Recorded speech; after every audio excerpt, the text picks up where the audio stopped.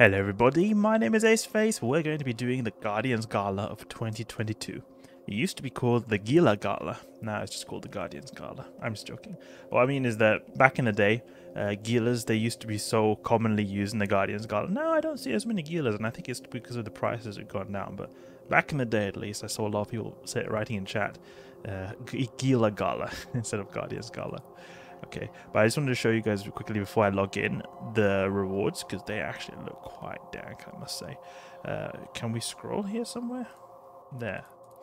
Look at these skill points. They say it's like 200,000 skill points in total. So I mean, the first day you already get 35,000 skill points. That's pretty nice right there.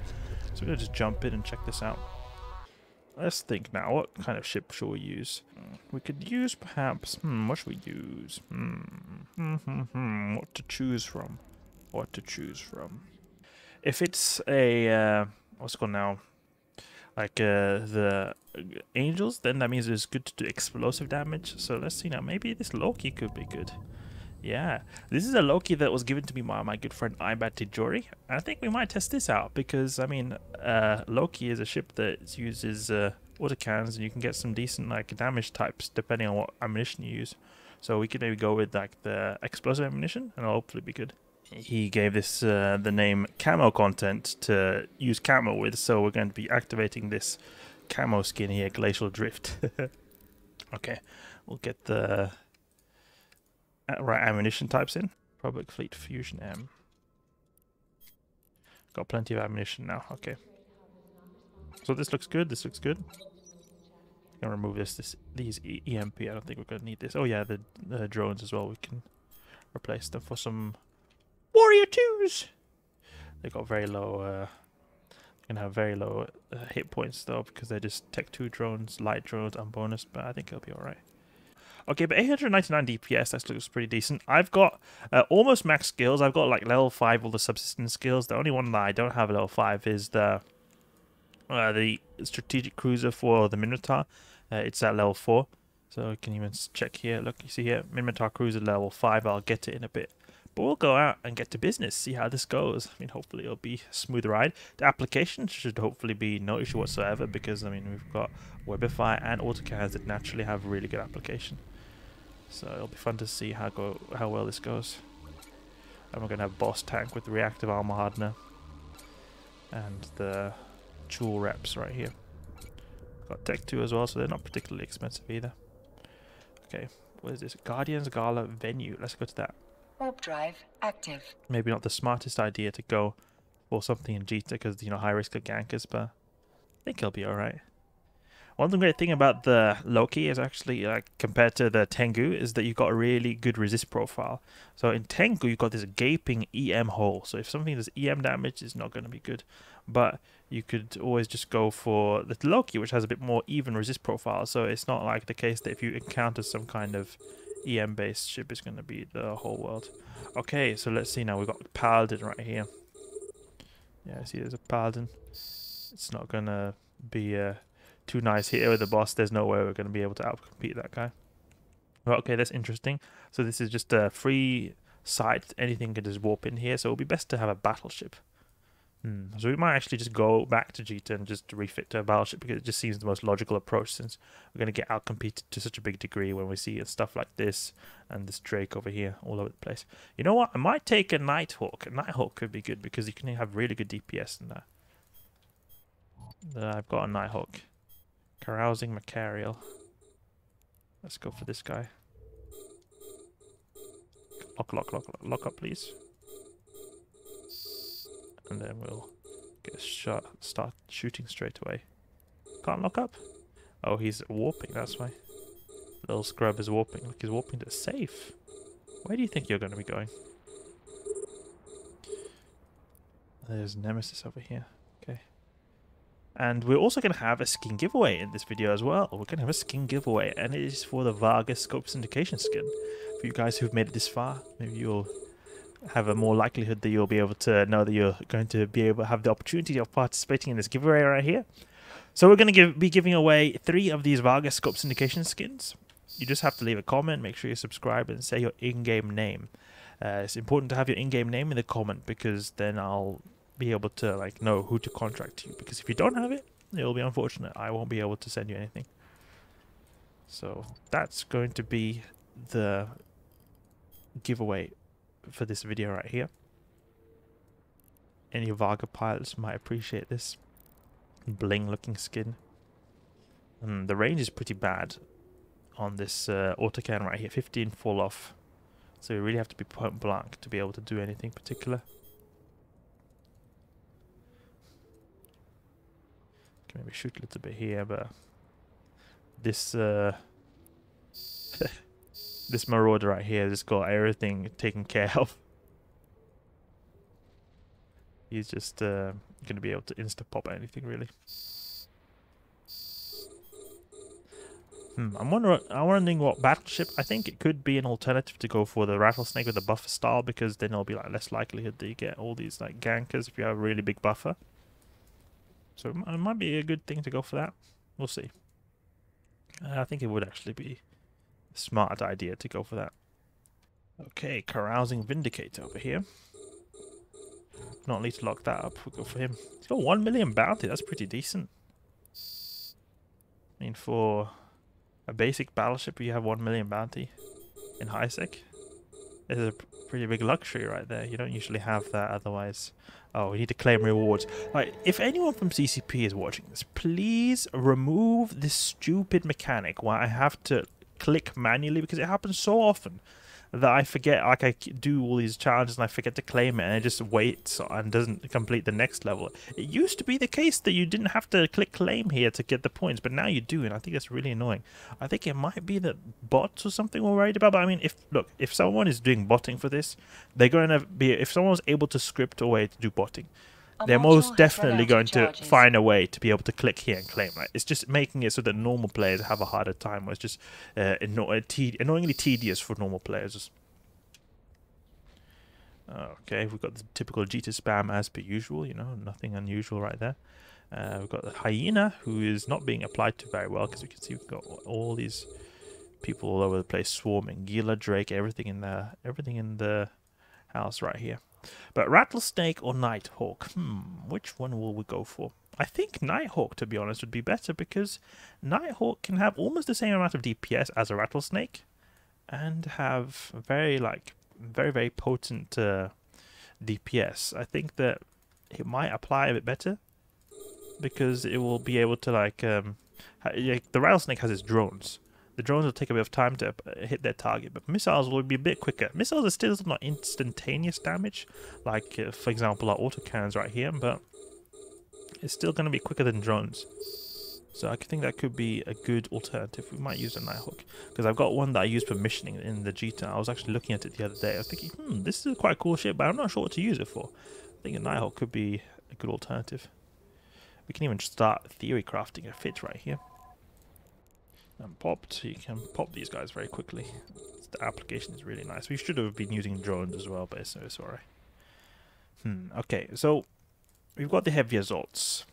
Scourge Rage, 1k DPS. That is decent. That is decent. Bay loading accelerator. I think we might want to do like a hybrid style right here. It could be good to go with a bit of a hybrid style to get a bit of extra buffer, because I don't think the DPS tank is at all going to be particularly high. Medium shield booster. B-type or C-type. We can go with the C-type. And then large cap battery. Large cap battery. Oh, the power grid is a bit on the bad side. Now we could perhaps remove one of these command bursts and put a tractor beam. Small tractor beam. So then we can have a bit more, I could say, ability to pull in stuff if we were to ever need it. Like, someone's trying to steal our stuff. But we've got a bit of a power grid issue, which is a bit unfortunate. So we can check if we can put another cat battery. Thukker. Can just go to these NPCs over here. Lock them all up. Thukker, large cat battery. 40 still. Oh. Well, there's the boss. This is the boss. This is the boss. This is the boss right here. I thought it was just a standard like I thought it was just a standard battleship, but that must have been... Oh, we could have maybe, if we had paid more attention and got him, but we didn't pay attention right there, because it took a long time for this guy to get damage applied to him, and we probably could have taken him out in the meantime. It doesn't seem like it's going to go so good now. The what's it called now? The paladin right there has got it all sorted. Who got it? This guy, Aura Iron. Yes, the paladin, of course. But that's how one of these sites are. We'll go back and see if we can find some good drive active. good fit for Nighthawk. Okay, we're docked up right here. Get our Nighthawk. See now if we've got any modules we can use. Large cat battery. Republic fleet. Insufficient power. Insufficient power. Okay. What do we do here? We could remove one of the combined bursts, maybe. And then we can put the medium shield booster. We've got Python C-type over here. Yeah, we've got plenty of Python C-types. Then we go with a multi-spectrum. We've got Python C-type multi-spectrum. Tech 2 maybe. And Tractor. Like that? Something like this. I think it might be a bit too overkill to have this C-type one, so we'll just go to multi-spectrum right here. Multi-spectrum. Then again, the capacitor is nice on the C-type though, I will say that. I mean, when we're not using this, we're cap stable, so that's good. Yeah, I think this could be a good fit right here. We'll give this a try. I mean, I don't have any like thoughts that this would be like, oh, it's going to be suddenly amazing, but you can always just try, you know. It's always good to try. Yeah, I mean, I don't know. We'll see how this goes. I don't know if I can't guarantee that it'll be particularly good, but it's always good to just try, you know. Always want to try. Resistance, so I want to have the resistance one, not the extension one. Let's see now. Everything activated, we have 88k EHP. So that's good. Got crazy resists. Nighthawk looks pretty spooky, actually, I must say, with its like very sleek, stealthy color scheme. I'll go to nearby systems. We'll go to Waira. Waira is a very classic system for me, where it goes to the Triglavian hunting, all that kind of good stuff. Let's go. Warp drive active. I mean, it's nice here. We've got the active tank with the shield booster. You see here, shield boost, 80 HP per second. Then we've got some really low, but some passive regen too. And we've got a big buffer. Okay, it's not as big as it would be if we had another large shield extender, but we don't have the power grid to spare, so we can't do anything about that.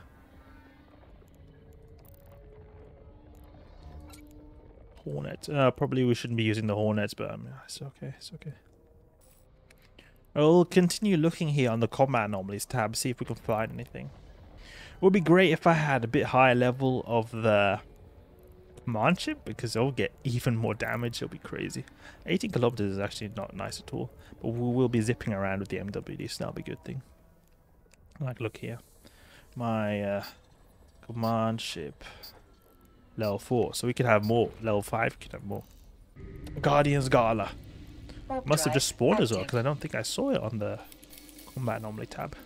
Activate command burst. So we've got some reds in the system. We need to be a little bit careful. Be on our tippy toes. Nighthawk on the way.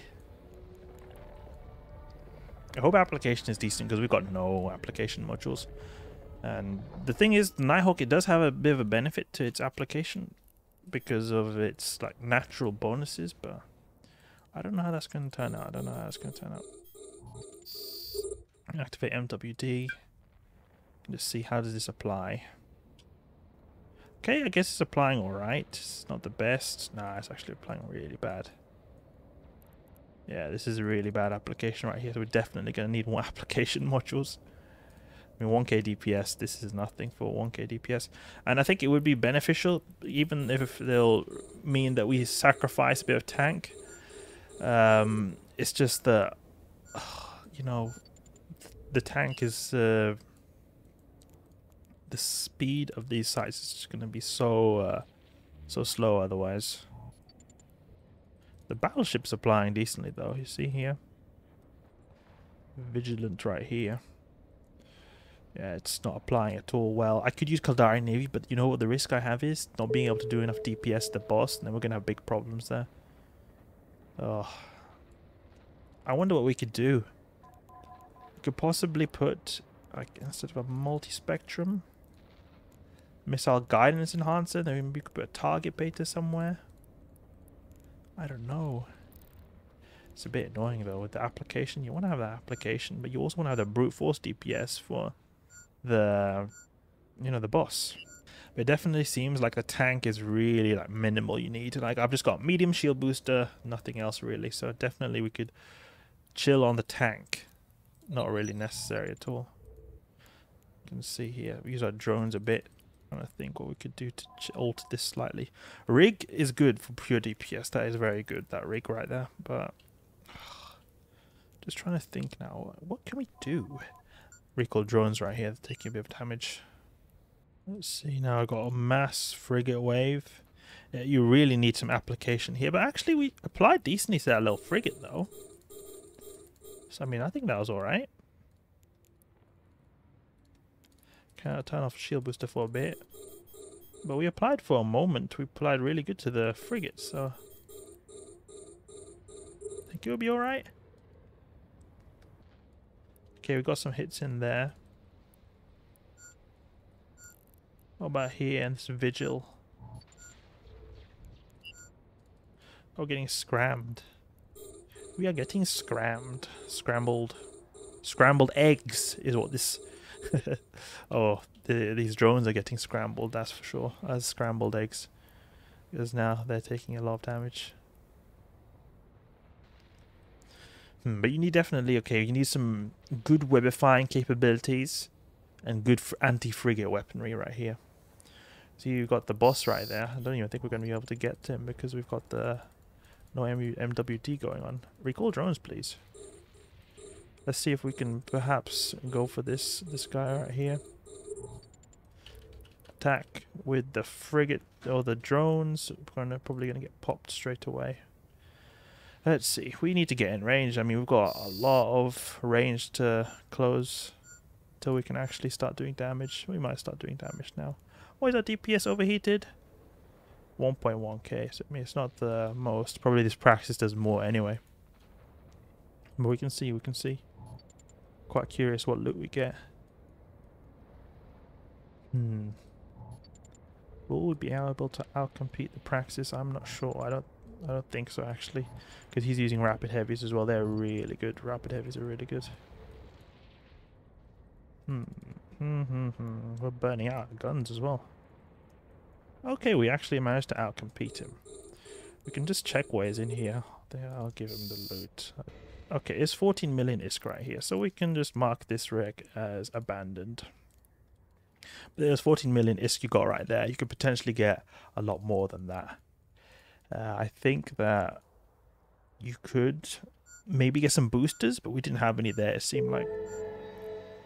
I can just check right here, just double check this. Yeah, no boosters. We got some hard shell and overseer personal effects. So I can imagine if you're lucky, you could get some of these really good like personal effects that like give you massive bounties, because you could sometimes get, I think you can get, what was it now, 30-second overseer, what was it, 23rd, yeah. Overseer personal effects. This is 131 million, and you could at times you could get this from certain events, so I think that could be a potential right there. But the Nighthawk otherwise needs to be improved, application and range, and I think actually it might not be a good ship for this. Something that I think would be good maybe would be something that has good weapifying capabilities and good anti-frigate capabilities, and I'm actually thinking of the Vindicator could be an option. I'm also thinking of any Marauder, really, but I think especially the Vindicator would be good because it has the good webifying capabilities, so we're going to be able to like web everything down real good, just blast them off the field. There'll be no challenge whatsoever. And also maybe if we were to go with just some cruise or battle cruiser that has medium weapons, that would be good. Perhaps the some Minmatar battle cruisers, maybe like the Sleipnir, because it would do, but then again the range probably wouldn't be that great, so I don't think it'll be that good. We'll see. But Rattlesnake could be a very reliable alternative. We could also get then the Vindicator as well. Those are two I'm thinking of, because I mean Marauders, they are quite expensive, but then again, you know, the funny thing is Vindicator nowadays. It goes for like 1.4 billion. So you may as well go for a Marauder anyway, since the prices of them are so high. So we might use a Kronos then, for that matter. We'll see. We'll see. Anyway, that's it for now. I hope you guys enjoyed the video. I hope you guys have fun hunting in the Guardians Gala. If you did, please leave a like and subscribe. I'll catch you guys later.